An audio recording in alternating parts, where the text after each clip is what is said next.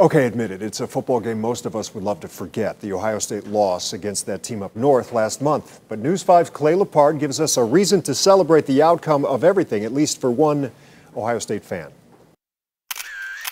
From the Super Bowl to senior photos, Aaron Josefczyk sees it all from behind his lens. But it's what this lifelong Buckeyes fan didn't capture after the Ohio State-Michigan game last month that was a moment he'll never forget. It was really after the game when I started to feel something weird. I thought it was cold. As he walked off the field to upload his photos from the game, Josefczyk felt his body quickly warming up and the time to do something ticking down until police and paramedics stepped in. I can see the guy looking at me. He said, "Sir, you're having a heart attack." From there, a team of Michigan doctors mobilized. Once he got to the medical station, you could, sometimes you can tell. We do what we call a doorway diagnosis. We saw all the people, all the students, and go onto the field, and that's when my pager went off. It's a little bit chaotic, but we're very used to it. We do it all the time. In minutes after weaving through game day traffic, this 54-year-old wearing his OSU shirt was surrounded by blue and gold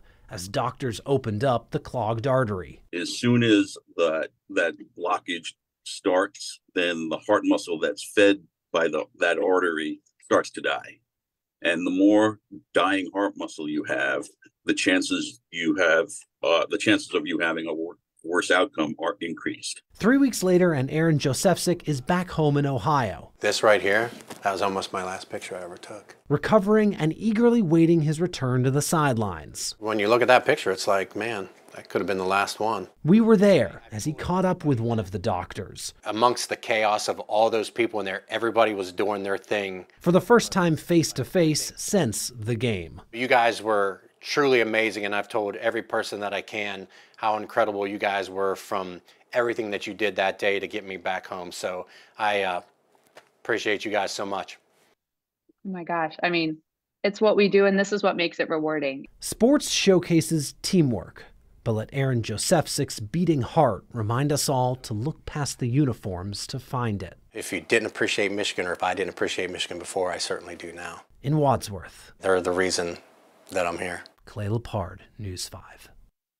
What a fantastic story. I just love it. There is one more final note, though. You saw the three doctors that helped Aaron out.